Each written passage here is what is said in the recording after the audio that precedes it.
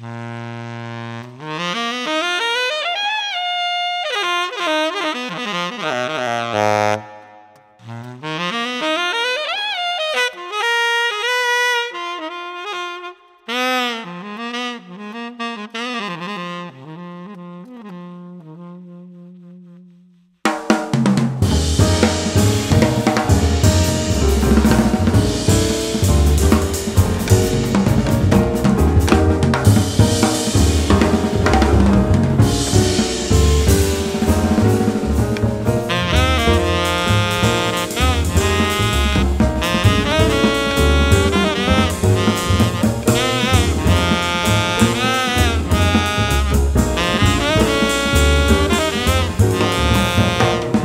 guys in the band are all, first of all, really good friends of mine. It's nice to be, first of all, with musicians who know my playing and are just very mature in their choices, and also to be with good friends that I've known for a long time. You know, I've been teaching at Yale University the last few years, and in my research and finding some spiritual music that really exemplified call and response and really the origins of this music we call jazz, I came across some sorrow songs. And Chain Gang is actually inspired from one of these such sorrow songs that I found that really exemplifies the blues and really the spirit of where this music came from. And it's kind of my modern take on a work song.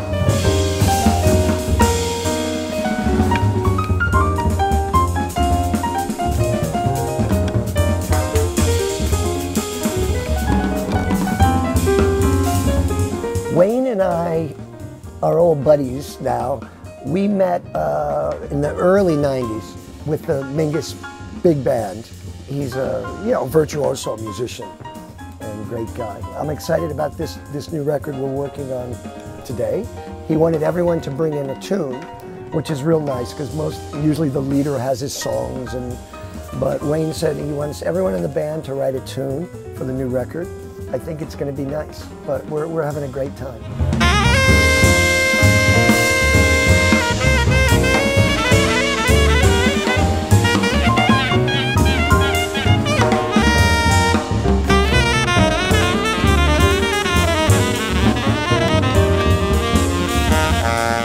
This group has been in existence, I think, for the last 4 years or so. We did a couple of records before, and we've been touring also, and it's gelling into like a nice group with 4 different personalities that communicate with each other musically. So it feels very exciting and has a good energy.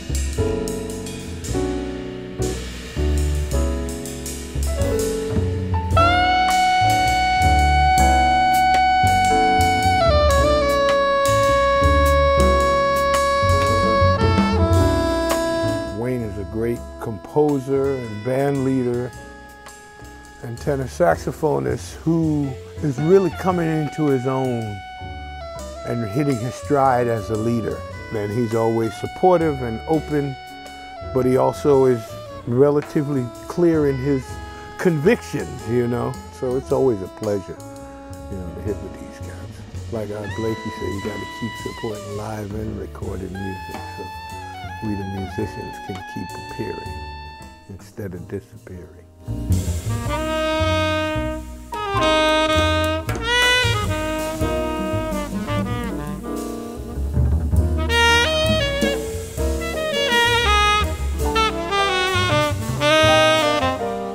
A lot of people don't know, but my first introduction into formal musical education was through a world-renowned boys choir, the Trinity Boys Choir in New Haven. One of the composers that stuck with me is a gentleman by the name of Benjamin Britten, and there's a piece we sang, his Missa Brevis. It was just a really beautiful piece that really always meant a lot to me. So I took that excerpt from that, the Kyrie, Sanctus, and Benedictus, and I reworked it just a little bit, and honestly I didn't have to do much because he's such an amazing composer and has such great modern harmonies that I really just let the music do what it does, and we just added our touch to it. So I'm really excited for people to hear that suite and my treatment of those songs.